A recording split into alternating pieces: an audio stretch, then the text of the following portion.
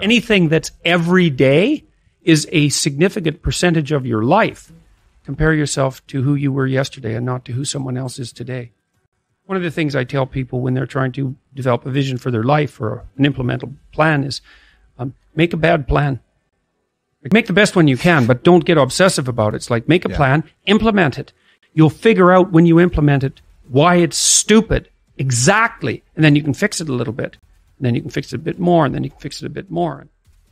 I don't think that I've ever been in a situation where if something wasn't going right for me and I sat and thought, okay, all right, I'm willing to figure out what I'm doing wrong, which is a big thing to think because you never know how much you're doing wrong. It might be something that you really don't want to contend with.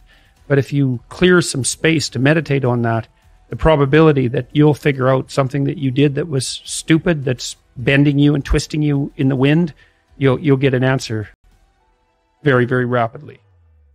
The answer to how you pay for your past sins isn't by jumping off a bridge. Well, how much do you need to be beat up? Enough so you fix the problem. No more than that. Minimal necessary force. Don't hit anything harder than it needs to be hit. That's a good rule of thumb. Is there something I can do now to atone for what I failed to do in the past? So let's say you go over your past with a fine-tooth comb and you decide you're going to take responsibility for everything that you did that was wrong and everything that you failed to do that you could have done that was right. It's like, does that change the world? It's like, depends on how thoroughly you do it. You might say it changes the world like nothing else possibly can. And I think that that's actually right. And that's also a frightening thought because it means that things would be way better than they are if you weren't so damn useless.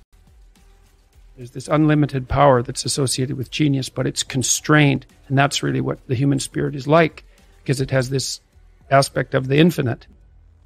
When you don't get what you want, then a landscape of questions emerge, and those questions can resonate through different levels of your identity, from the trivial, oh, I told the joke wrong, to the profound, there's nothing desirable about me and I'll be alone for the rest of my life.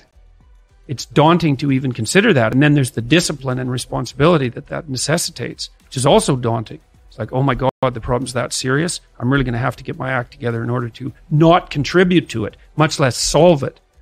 And so the problem is terrible. And then the solution is daunting. When I commit to something and make sacrifices, if something's valuable, you'll make sacrifices to attain it. And that discovery of sacrifice, it's one of the primary factors separating human beings from animals, because we discovered that we could let go of something we value in the present and we would gain something we value even more in the future.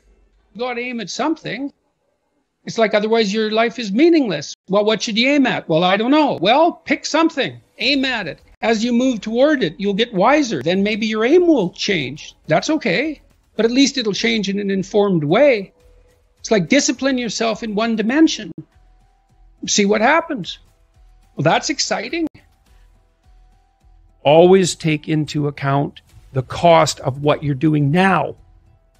Right? Because what people tend to think is, well, whatever I'm doing now is risk-free, and here's a bunch of options. It's like, no.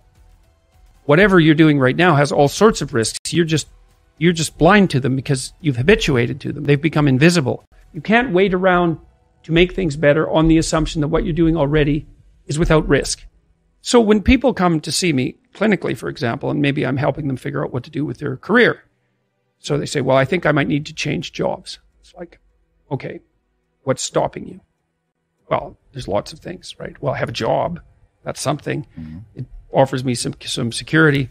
My CV isn't up to date. People don't like updating their CVs. It's partly because it's hard, but also because they're not very proud of it. So then updating your CV turns into sort of updating your life, and that's a complicated thing. And then maybe you don't like being interviewed, because most people don't, and maybe you don't like being judged.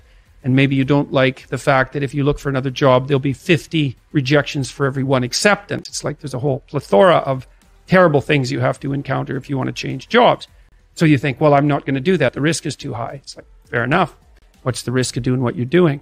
And that's easy. You don't like it? Guaranteed suffering. Yeah. Well, yeah, and accelerating suffering. Because let's say you're 35 now and you don't change your job. Well, you'll be 40 so fast you can't even believe it. It'll just happen. Like, it'll take 5 years, but it happens overnight in the same way. And if you haven't changed, then you'll be the same except worse. So that's the alternative. you don't find what you're doing sufficiently productive or responsible or meaningful or engaging or all of that. It's like, well, there's a big risk in changing it. It's like, yeah, there is. In our phenomenological landscape, so that's the world as we experience it, complete with emotions and motivations and dreams. And so the full range of human experience, including the subjective and the objective, let's say, can broadly be broken into two domains. And one is the domain of things that are beyond our grasp and reach, and that's the unknown. The unknown emerges. When the unknown emerges, you tend to experience anxiety. And then there's the known, and I define the known very specifically and very carefully.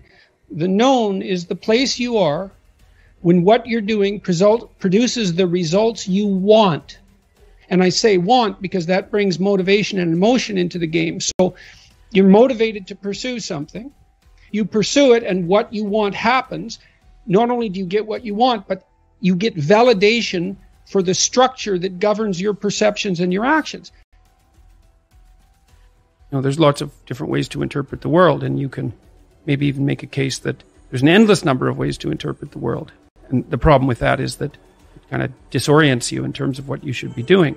But just because there's a very large number of ways to interpret the world doesn't mean there's a very large number of productive, meaningful, and sustainable ways to interpret the world. And one of the things you do have to do is figure out how you can conduct yourself today so that you don't upset the apple cart in a week or a month or a year, right? Because you're playing an iterating game.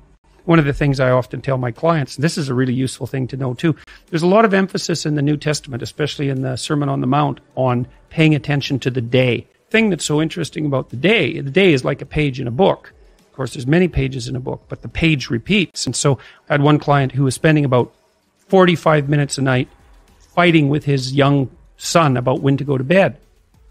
And so, they weren't having a pleasant time of it because it was just a constant battle. And so we did some arithmetic. It's like, okay, 40 minutes a day. So that's 280 minutes a week. So that's, let's say, 5 hours. It's 20 hours a month. Or it's 240 hours in a year. That's 6 work weeks. That's a month and a half. You're spending a month and a half of work weeks doing nothing but fighting with your son. What makes you think you're going to like him?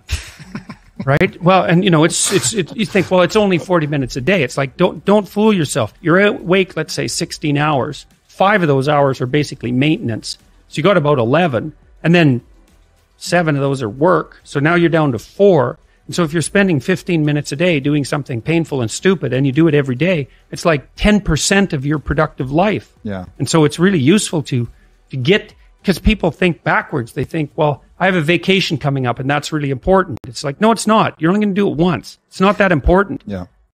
How you treat each other at lunchtime, if you eat together every day, that's your life. Yeah. Fix that. Yeah. Get it so that the food's good. Get it so that you're happy with the people that are sitting there. Fix that. It's like, poof, 10% of your life is fixed.